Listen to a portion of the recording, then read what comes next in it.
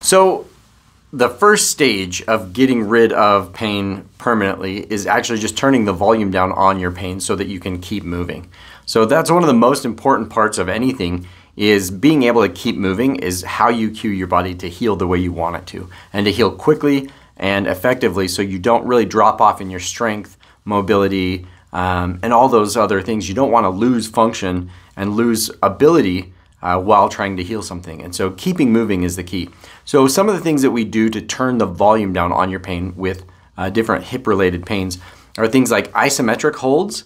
So we have a couple different exercises that will come later that show you different ways to do isometric holds, where you fire that muscle and hold and then relax it and hold and relax it. That can really help turn the volume down on the pain. One of the most important things is to do high repetition but low load movement.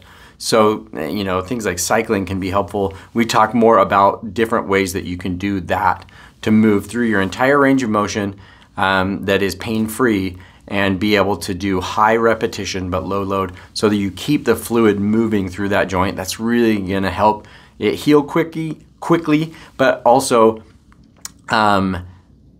decrease the amount of irritation there while still keeping you moving and keeping you able to function. So that's a big key. So we wanna do those types of things: high repetition, low load, just at first as we turn the volume down on the pain, the isometric holds, and then we want to be able to do a hip technique where we help kind of gap that hip and help it improve in mobility and flexibility.